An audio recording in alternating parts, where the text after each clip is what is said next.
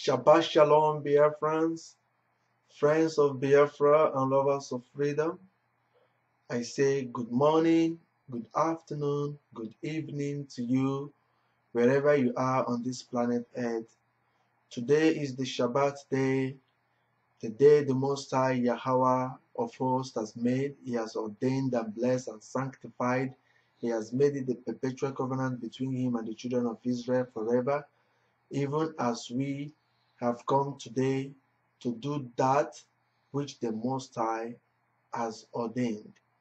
May his name and his name alone be praised and glorified forever in the name of Yahweh Shai, our Messiah. Hallelujah. My name is Uzochukwu, and today we shall be treating Law 47 to Law 67, which has to do with psychics, magic, witchcraft, and child sacrifice. These laws, we will be talking about them so that we understand what the Most High actually wants from us, his children, so that we will not go astray. I won't be taking much of our time in today's Shabbat program. We'll be going straight to the program. There was a program I just presented shortly. I said the new radio Biafra television in United States of America. No, sorry, it was a new radio station in United States. We've talked about that, so I'm not going to talk about it here anymore. So we'll be going straight to today's Shabbat program. We'll say a little prayer, then our sister Judea, the founder of Rise of the Chosen Ministry, an educative ministry, will take us through the laws so that we can really understand what the Most High require of us, and also have it in mind that 613 laws the laws are not actually 613 laws. So there are adjustments which we have to make today because they are no more relevant, because we have no temple to do those things. We are not in our land to do those things. And there are laws which Judaism have added because of their own selfish interest, but not according to the scripture, but according to their own way of life. So we have to be careful. So here on Biafra television, we are not sentimental. That's why we are not backing up Christians or Judaism or Islam. We just say the truth how it is, because the Most High in the first instance never gave us a religion. He never gave us a religion. And I've told us earlier that if we want to know the meaning of religion, we should go to the letter of James.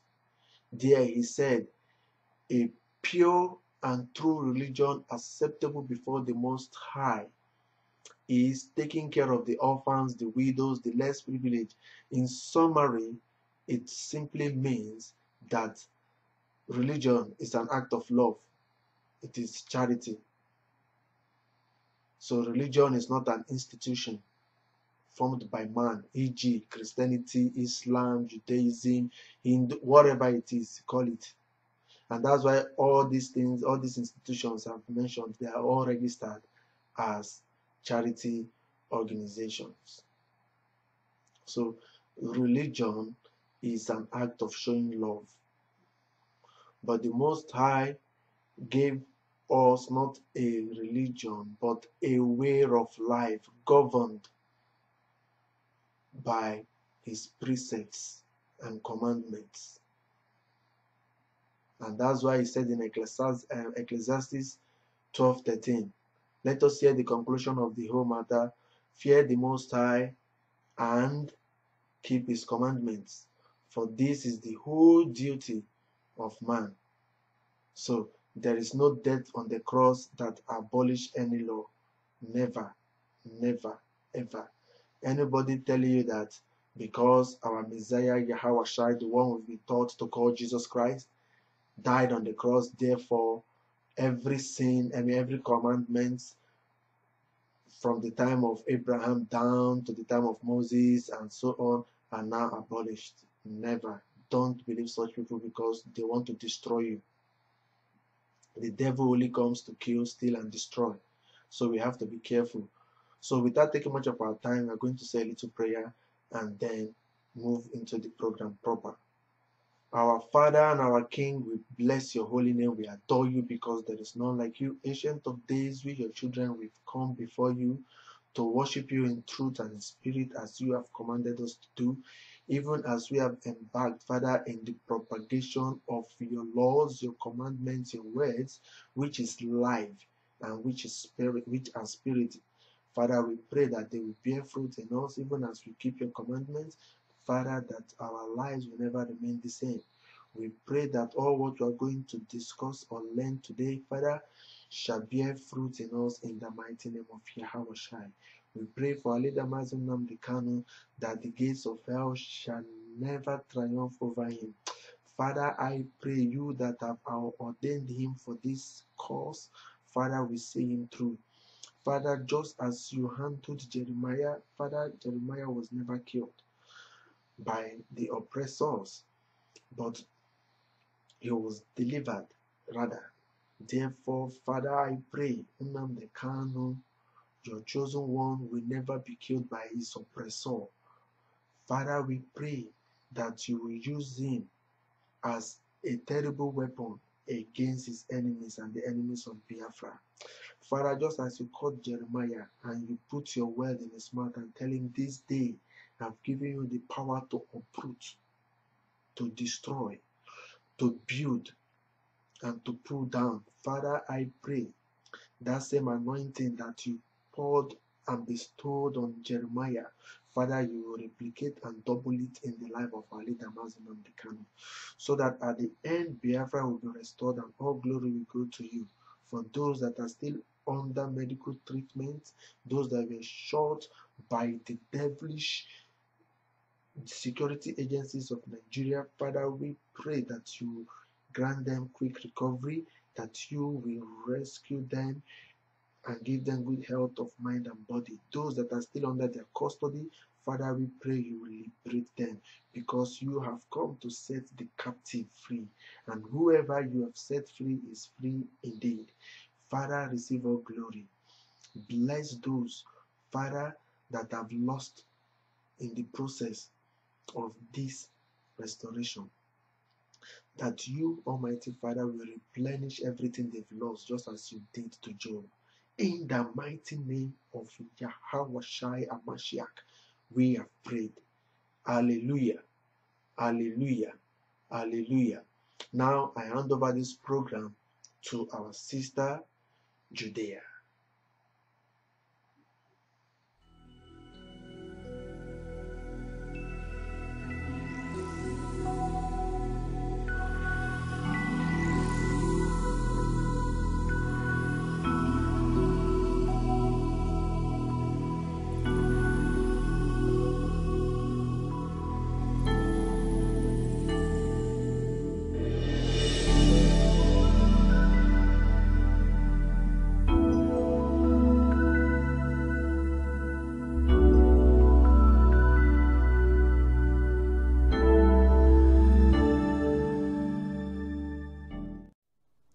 Welcome back, and thank you for joining me in the study of the commandments.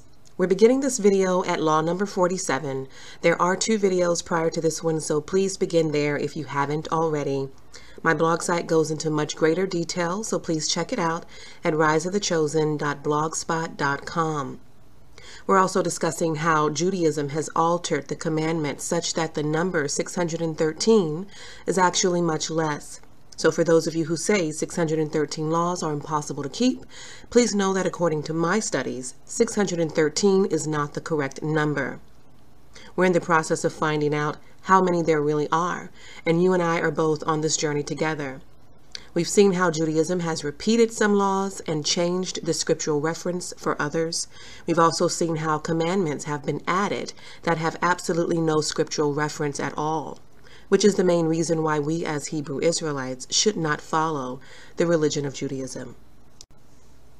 I'm using an asterisk system for my own records, just so you know what they mean. I'm placing 1 asterisk by the laws that need to be completely omitted, 2 asterisks by the laws that need to be changed to fit their scriptural reference, or their scriptural reference needs to be changed to fit the law, and 3 asterisks by the laws that can no longer be kept today. They are valid laws but can't be observed today. Keep in mind, the renewed covenant of Jeremiah 31 and the grace that has entered in is another reason why some laws can no longer be kept, such as law number 45, the commandment to kill the false prophet. Forgiveness and mercy now meets that false prophet where punishment used to. Law numbers 26 and 35 are 2 other laws where the scripture reference was changed because the list of 613 had the incorrect scripture. So although I didn't discuss those 2 laws in the previous video, you will find commentary for them on my blog. So far we have 7 laws that have been changed: number 8, 10, 12, 26, 31, 33, and 35, including the 2 that I've just mentioned, number 26 and 35. 4 laws that have been omitted, number 17, 28, 38, and 42, because they were added by Judaism. And 1 law that can no longer be kept, law number 45, because we are living in the renewed covenant era. I hope you guys are taking notes. I know laws are not necessarily the most exciting things to learn, but if you're excited about obedience and truly stepping into the blessings of Deuteronomy 28, you should be ready to learn. So let's continue on with more laws. We're still in the category of the laws of idolatry and paganism, starting with law number 47. We're getting into magic, witchcraft, and divination. There are a group of laws that focus on psychics and mediums and such, and I want to focus on those laws first. We're commanded in law number 47 not to perform Av, and in law number 48 not to perform Yodoni. 2 words we don't hear often, but Av refers to communicating with the dead, and Yodoni refers to magic. There was a pagan practice called Neshush, or practicing almonds, where in the Av a person claimed to communicate with the dead through his armpit. The Yodoni would use a bone to project a voice, and people would ask a question, and the performer of the magic would answer through these mediums, via the bone and through the armpit. So we're looking at the performance of magic, keyword performance. Very thin line between the word magic and demonic activities, by the way. And what you think is a game may not be. If a demon can access you through the activity you're doing, it's not good to partake. It's the equivalent of palm reading or tarot card reading. People turn to these mediums for answers that only the Most High can give. And this is the problem. Faith is put into magic. These 2 laws, 47 and 48, not to perform Av and Yodoni, link with laws 65 and 66, not to consult Av and Yodoni. So although we don't see these specific pagan practices today with the bone and the armpit, in the biblical days they were very common. They were performance tactics and they are prohibited. So we're commanded not to do it or consult with someone who is doing it. That being said, why was this commanded if it was just a silly performance? What's the threat, right? The reality is the spirit realm is very real. Spirits do communicate, good and bad spirits. Can you control which one is communicating with you? Are you guarded enough by the Spirit of the Most High to prevent the wrong spirit from connecting with you? And that's the reason for the law. Proof that this is real can be found in 1 Samuel chapter 28, verse 7 through 20. When the very much alive Saul speaks to a very much dead Samuel through what we would call today a medium. It's a very interesting passage. If you've never ran across it, please take the time to read it.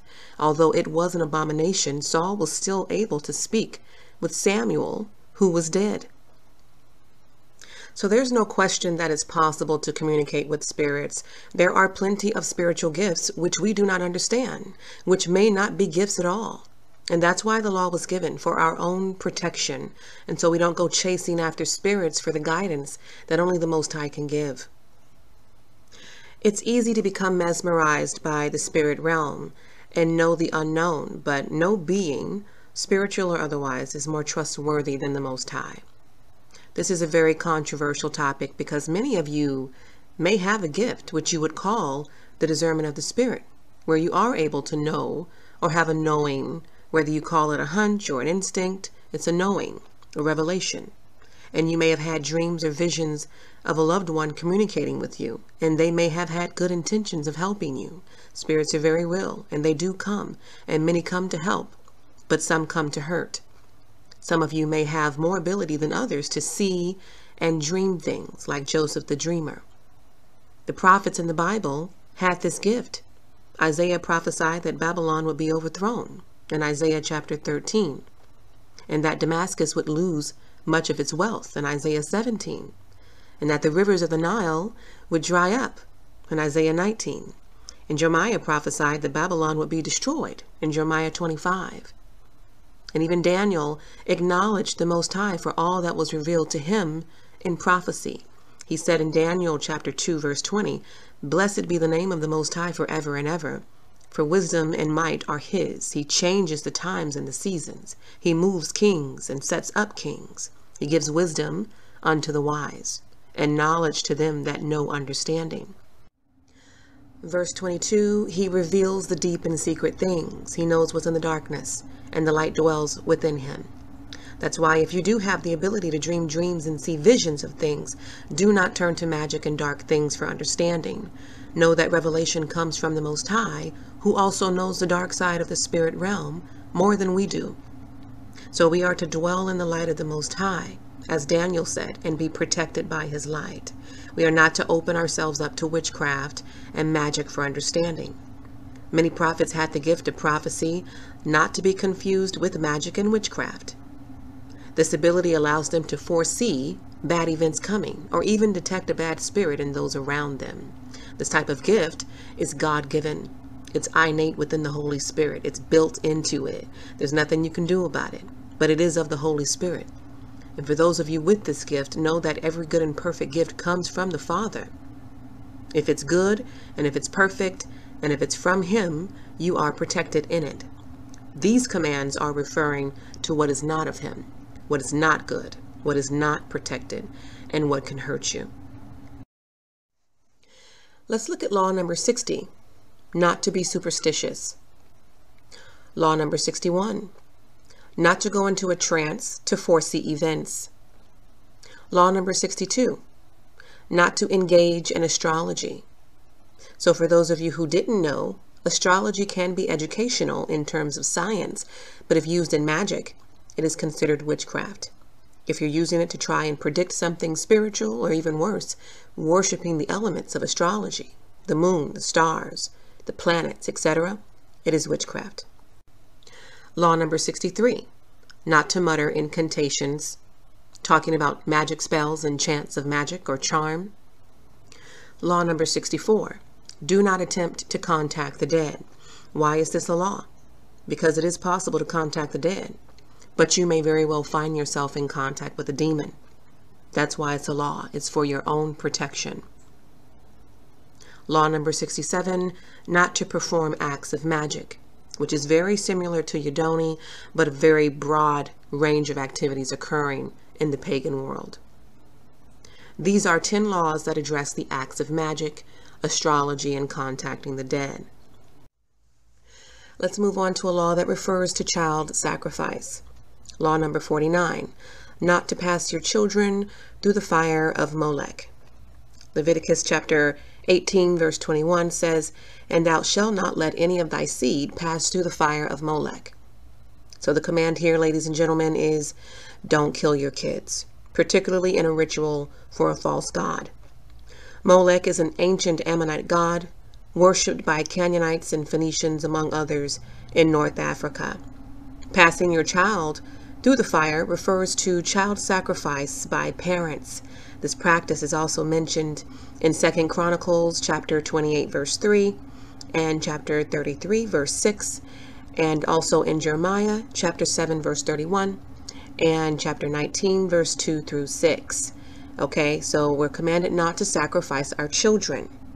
Common sense, but believe it or not, some people need to hear it. Do not sacrifice your children for any reason. Single women, don't do it for a man who doesn't want kids. He can go. Single men, don't do it for a woman who doesn't want to raise kids. She can go. Don't sacrifice your children for a pagan god. Don't do it for the Illuminati. Don't do it to be free from responsibility. Just don't do it. Okay, so let's look at the rest of the laws that fall under idolatry and paganism, and I will return to discuss a few of them.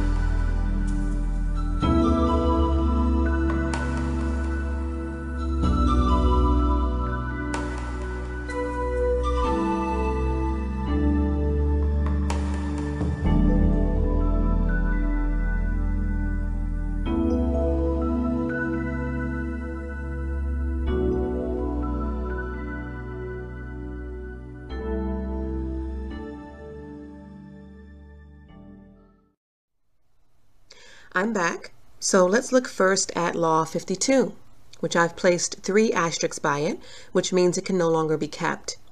The command is not to plant a tree in the temple courtyard. Obviously, the temple is no longer, and we're no longer in the land. So this is one of those laws we can reflect on and understand why it is, because the temple was so set apart and so holy that its yard was not even to be used for planting or growing or any kind of landscaping. So it's a valid law, but we don't need to observe it today. Let's look at laws number 54 and 55. One of them is a repeat of the other. Law 54 says not to derive benefit from idols and their accessories. Law 55 says not to derive benefit from ornaments of idols. Idols and their accessories, ornaments of idols, same thing. One law stated twice in a slightly different way. We need to be careful of these types of laws. I don't know why Judaism added them, but they are excessive and, most importantly, incorrect.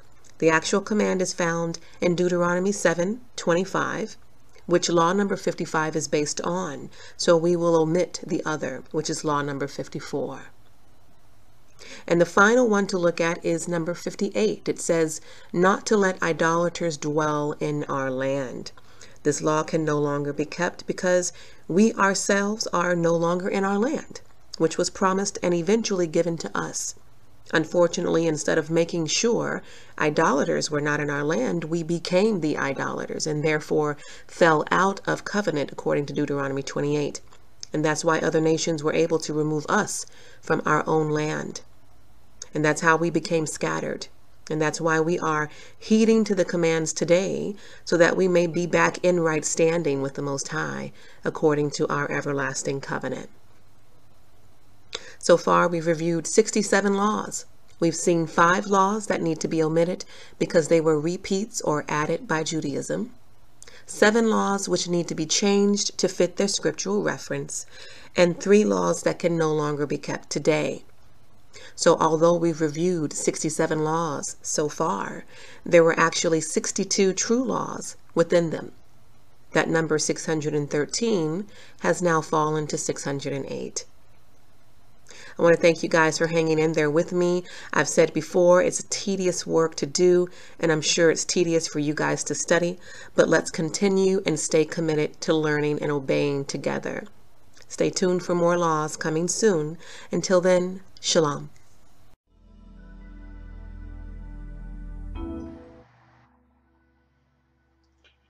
Yes, we've heard it all from our sister Judea, and we've gotten a better understanding on what the Most High requires from us as His children. And for those of us that have been participating in things like psychics, magic, witchcraft, and child sacrifice, we've gotten a better understanding. We've known that all these things are abomination before the Most High, and we do not need to practice them. Just like last time, we had an exhibition in Spain, and masquerade was introduced into it. And the only reason they gave us is the intention behind it. For me personally, I don't judge people by their intention, but I judge them by their attitudes. That is my own way of analyzing people. Now, why I do not accept the theory of intention surrounding any action anybody carries out is this. The scripture says, out of the abundance of the heart, the mouth speaks. The scripture says, it is not what goes inside you that defiles you, but what comes out of you. The scripture also says, the heart of man is evil. So, whatever your intention is, the attitude surrounding that intention is what I look at. Because this life is full of deception. And moreover, the Most High made it very, very clear to our ancestors that this land I'm about to give you, do not embrace the way of life of the people you will meet there. Do not embrace their way of life. Do not worship their gods. Do not embrace their culture. These things were specific instructions. So if you are saying, no, it is because of the intention, that it is the intention to entertain, we have other means of entertainment. It mustn't be masquerade. We have other means of entertaining our people, because masquerade entertainment is not part of our culture. And we all know that back then in Biafra land, there is no masquerade you will see without a cane. They will flog you, they will even ask you for money. So there's no time they've done it and it is of something positive. No. Those saying it is for economic reasons. You don't need to bring in something that the Most High is against to raise money to take care of his own people. It is an insult. We are not restoring Biafra for economic reasons. There is something we all have not understood. The main reason why Biafra is to be restored is not because we want economic better life. No. It is because we need a place to call our own, so we can worship the Most High the way He has ordained us to worship Him. That is the simplest truth about the restoration of Biafra. We can't get satisfaction, 100% satisfaction here on earth by the government or any person. But let us just have our freedom to worship the Most High the way He has called us to do. That is the essence of restoring Biafra. And that is why we must go back to Him in order for Biafra to be restored. So, intention of the masquerade is, for me, is nonsense. I don't believe that or buy into that idea. So, we mustn't embrace paganism in order to entertain our enemy and say it is side attraction. You don't use evil and call it good. It's just like money laundering. Just as the name goes, money laundering. You steal money from where you're not supposed to steal or take from. You now channel it into another source to present it as if it is good. That is the washing there. That is the laundry there. Present it as if it is not an illegal money, but a legal money. So just like now, just that is just what this masquerade thing is. Taking the masquerade, which we know is not part of our culture, and it is associated to the dark kingdoms or to the kingdom of the dead. We are now bringing it into light and said, oh, we are just using it to entertain ourselves. We want to make it look good now. Okay, you can take this masquerade that is evil now. You now use it with a good, use it for a good purpose. No, an abomination is an abomination. That's what the Most High told the children of Israel. All those culture and way of life of those people, they are abomination unto me. You don't need to participate in them or embrace them for any reason. And it's just the same way of taking the plate which you use for feeding your dog to serve your own child food to eat, and you say it is the intention you have, that your intention is to give your child food and not to bring your child to the level of the dog. Does it make sense? Must you use the plate of your dog to give your child food? Is that the only plate you have? These are the critical questions we need to ask ourselves. So, for me, masquerading thing is out of it. We should not use it anymore. We have our cultural dance, different types. We can use them. The atlogo, they are there. The bokiti, they are there. They have the gede, whatever. There are many. We can engage ourselves in those kind of things and dance very well. Not masquerade. Please, I'm begging those in authority. They should reconsider their decision regarding masquerading in our events, maybe in the subsequent events. We don't need them, please. We don't need them. And as we do this, may the Most High bless us. Those of us in Biafra land, I hope we are learning.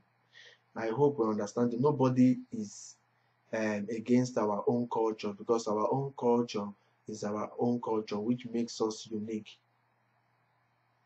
And that is what they call Ejirimara, or Ejirimara. So these are the things they use in identifying us as a people. But what people should use to identify us as a people should be things that should glorify the Most High, and not things that will make people to doubt us if truly we are the children of the Most High. So if you're involving yourself in the masquerade thing, in the witchcraft thing, or in the psychic or medium thing, going from one prayer house or the other, trying to make inquiry into your future, if this person is the person you have to marry, or if this person or here you want to go is the right place for you to go. We don't need all those things. Why? Because the grace of the Most High in our life is sufficient. We have to look up to Him and Him alone. These laws we've treated, Law 47 to Law 67, still boils down to do not have any other God beside me. That is just what it's all about. Idolatry, paganism. So we should be very careful so that we don't become a victim of his anger. This thing we are discussing today regarding the laws of the Most High, they are not a matter of debate. They are a matter of what? Salvation. It will go a long way to talk about our salvation. So we should be very, very careful of the things we hear, we see, and we talk about, and even the things we do. May the Most High, the Father of our Messiah, Yahawashi, bless us and give us the wisdom we need now and forever. My name still remains Mazi Uzochukwu. I will see you some other Shabbat. Shalom.